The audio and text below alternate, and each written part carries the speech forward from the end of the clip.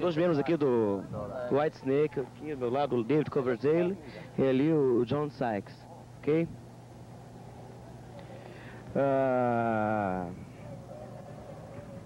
Mr. Coverdale. Hello.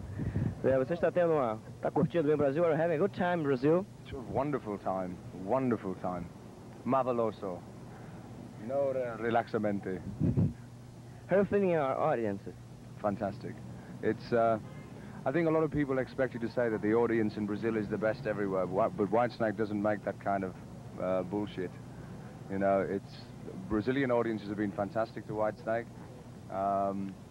Japanese audiences are great, Italian audiences are great. The most important thing is, with music, there is no visa or passport needed for a good time. Ele está dizendo que as nossas audiências, né, o nosso público tem sido fantástico, entende? Ele falou também do público japonês, do público italiano e tudo. O importante é que a música não tem fronteiras e que, sabe, isso não tem importância para se poder curtir um bom show, um bom som, né? Uma boa música. Mr. Sykes, como é que você se sentiu tocando, sendo a primeira atração internacional aqui no Rock in Rio? How did you feel making the first international show here in Rock in Rio Festival on the first day? Oh, I thought it was great. Because we were the first European band to play, I was a bit apprehensive to see how the audience was going to react. And it was great, you know. I mean, considering that we don't sell that many albums here and we've never played here before, we was really pleased with the way the audience reacted with us. So it was great for us. Ele disse que eles realmente eles estavam uma grande expectativa, porque nunca tinham vendido muitos discos por aqui, todo aquele tipo de coisa, então a expectativa era enorme, tudo. E quando é que vocês vão começar a trabalhar no próximo disco? When are you going to begin your work in the next album?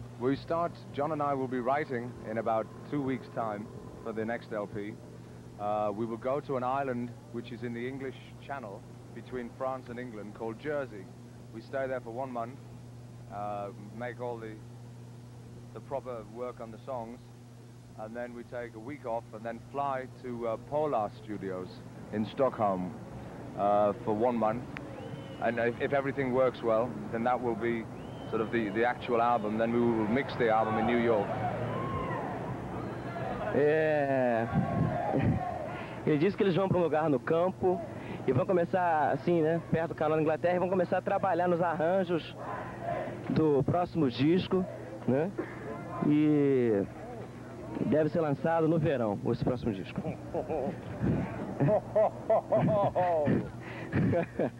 Mostrando aí pra gente.